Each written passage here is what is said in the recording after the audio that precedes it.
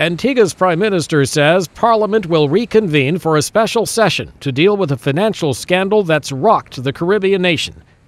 Allen Stanford, the island's largest private employer, has been accused of duping investors out of billions of dollars. The news prompted concern among government officials about the job and financial security of hundreds of Antiguans.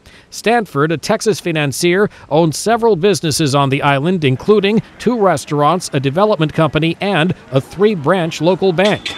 The situation clearly demanded prompt and decisive action in order to reassure citizens and residents who were customers of the Bank of Antigua that their deposits and other financial instruments in respect of the bank remained secure.